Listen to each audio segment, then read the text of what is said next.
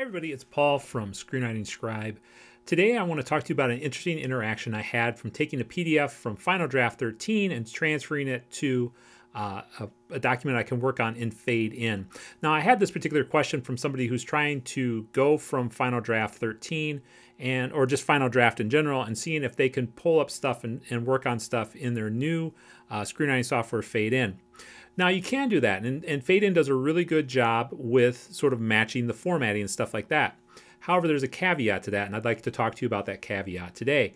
So I'm in Final Draft 13 right now, and as you can see here, I did include an emoji because that's, you know, the big selling point for Final Draft 13 is emojis.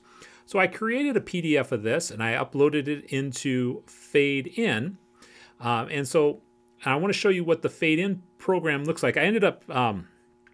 because Fade In isn't always easy for me to record on, I just created a PDF of what I saw in Fade In. So this is the PDF that I got from taking the file from Final Draft 13 with an emoji and then changing it into Fade In.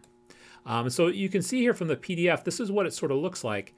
It does a great job of translating everything on the page except for the emoji. You'll notice here that there's no emoji here, as there was in Final Draft 13. Fade In isn't able to figure that out.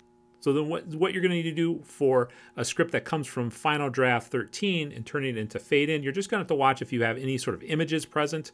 I didn't check this with any other images, but I'm assuming since it's an emoji, that's an image, that the file formatting is not compatible between these two programs.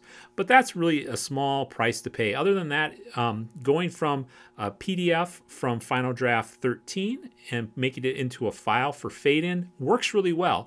Just again, if you have any type of image, you might want to check your formatting.